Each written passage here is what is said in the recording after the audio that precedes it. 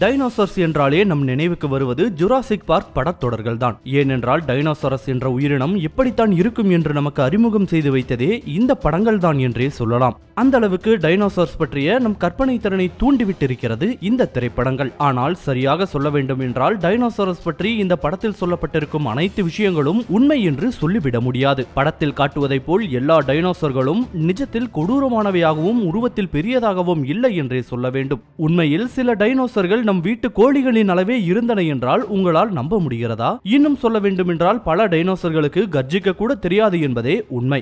மொத்தத்தில் டைனோசர்ஸ் பற்றிய சுவாரஸ்யமான தகவல்களை தெரிந்து கொள்வதற்கு இந்த காணொளி உங்களுக்கு உதவியாக இருக்கும் என்று நம்புகின்றோம். டைனோசரின் ஆயுட்காலம். டைனோசரின் ஆயுட்காலம் பற்றி சரியாக வரையறுத்து சொல்லக்கூடிய எந்த ஒரு அறிவியல் ஆதாரமும் இல்லை. அவைகள் 200 - 300 வருடங்கள் வரை வாழ்ந்ததாகவும் பெரும்பாலானவை இளம் வயதிலேயே அவைகளுக்குள்ளாகவே சண்டையிட்டு மடிந்து விட்டதாகவும் கருதப்படுகிறது. டைனோசர்ஸின் தொல்பொருள் படிமங்களிலிருந்து இதன் உணவு, பழக்க வழக்கங்கள் மற்றும் பிற டைனோசர்களை எவ்வாறு தொடர்பு கொண்டுள்ளது போன்ற தகவல்களை மட்டுமே பெற முடியும்.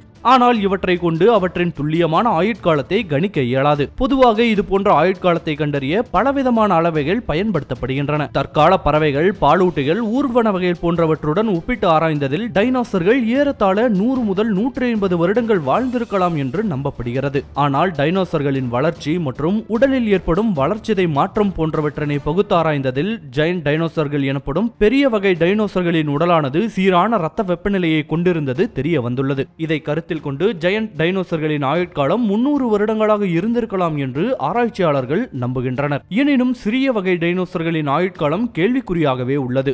மேலும் டைனோசர்ஸ் ஆயுட்காலமானது அதன் அளவிற்கு நேர்மாறாக இருந்திருக்கிறது என்றும் பல ஆராய்ச்சியாளர்கள் கூறுகின்றனர். சாரோபாட் டைனோசர்ஸ். சாரோபாட் டைனோசர்ஸ் வகையினை சேர்ந்த அப்போட்டோசோரஸ் மற்றும் புரோன்டோசோரஸ் டைனோசர்கள் பெரும்பாலும் தங்கள் நீண்ட கழுத்தினை சண்டையிடுவதற்கு பயன்படுத்தி இருந்துள்ளன. சாரோபாட் டைனோசர்ஸ் வகையை சேர்ந்த அப்போட்டோசோரஸ் மற்றும் புரோன்டோசோரஸ் டைனோசர்களின் கழுத்து பகுதியானது உயரமானதாகவும் அகலமானதாகவும் வலிமையானதாகவும் இருந்துள்ளது. மரங்களை உடைப்பதற்கும் எதிரிகளை தாக்குவதற்கும் இவைகள் இந்த வலிமையான கழுத்தினை பயன்படுத்தி வந்துள்ளதாகவும் கூறப்படுகிறது. 2015ஆம் ஆண்டு வெளியிடப்பட்ட study on the next of அப்போட்டோசோரஸ் மற்றும் புரோன்டோசோரஸ் என்ற கட்டுரை இந்த 2 டைனோசர்களின் கழுத்தை பற்றிய பல குறிப்புகள் உள்ளன. ஸ்பைனோசாரஸ் எஜிப்டியாக்கஸ். ஸ்பைனோசாரஸ் எஜிப்டியாக்கஸ் என்பது கடலிலும் நிலத்திலும் வாழ்ந்த ஒரு வகை டைனோசர் இனமாகும். 2ஆம் உலகப் போர் நடைபெற்ற காலத்தில் இதன் எலும்பு மிச்சங்கள் ஆங்காங்கே கண்டுபிடிக்கப்பட்டாலும் 2014ஆம் ஆண்டில் தான் இதன் முழு எலும்புக்கூடும் கண்டுபிடிக்கப்பட்டது. மொராக்கோ என்ற இடத்தில் தோண்டி எடுக்கப்பட்ட இந்த எலும்புக்கூடுகளின் மேல் நடைபெற்ற ஆராய்ச்சியானது ஸ்பைனோசாரஸ் எஜிப்டியாக்கஸ் பற்றிய பல சுவாரஸ்யமான விஷயங்களை வெளிக்கொண்டு வந்துள்ளது. இந்த டைனோசர்கள் மிக நீண்ட கழுத்து பகுதியையும் அடர்ந்த எலும்புகளையும் தவளைகளை போன்ற விரல்களுக்கிடையில் சவ்வு பகுதியையும் கொண்டிருந்ததாக தெரிய வந்துள்ளது. மேலும் 95 மில்லியன் வருடங்களுக்கு முந்தைய இந்த உயிரினம் 7 அடி உயரமும் மிக நீளமான சுழலும் வால் பகுதியையும் கொண்டிருந்ததாகவும் தெரிய வந்துள்ளது. இது ஒரு வினோதமான வேற்று கிரக உயிரினத்தை போன்றது எனவும் இதை பற்றி ஆராய்ச்சி செய்த ஆராய்ச்சியாளர் நிசார் இப்ராஹிம் தெரிவித்துள்ளார். Dinosaur sounds. டைனோசர்களின் பெரிய உருவத்திற்கு ஏற்றாற்போல் அதன் குரல் ஒளியும் பயங்கரமாக இருந்திருக்கும் என நாம் நினைப்பது இயல்புதான். ஜுராசிக் பார்க் படத்திலும் அவ்வாறே நமக்கு காண்பிக்கப்பட்டுள்ளது. ஆனால் அது உண்மையல்ல. பல லட்சம் வருடங்களுக்கு முன்பு வாழ்ந்த இந்த உயிரினம் அதிர்ந்து ஒளி எழுப்புவதே அபூர்வம் என்கின்றனர் ஆராய்ச்சியாளர்கள். அவர்களின் கூற்றுப்படி ஒரு சில பெரிய டைனோசர்கள் மட்டுமே கர்ஜனை செய்வதற்கு உகந்த குரல் வளையை கொண்டிருந்தன.